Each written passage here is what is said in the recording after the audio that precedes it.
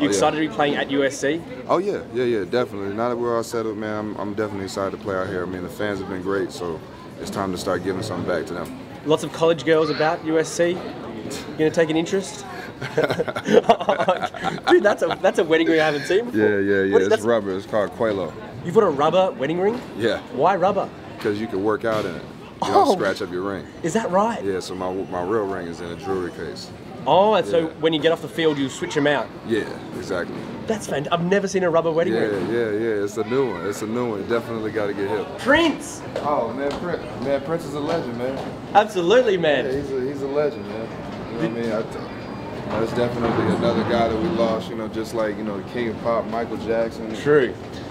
Did you ever use Prince's warm-up music, like when you're trying to get psyched?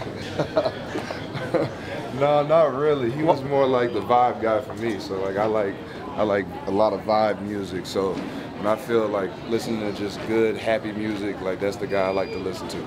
Okay. So a bit of Purple Rain before the game, probably not. No. Maybe afterwards while he's celebrating. Yeah.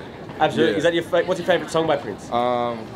When Doves Cry. Right. Okay. That's the one. That's awesome. Hey, thank you so much, buddy. No problem at all. Cheers. Appreciate it.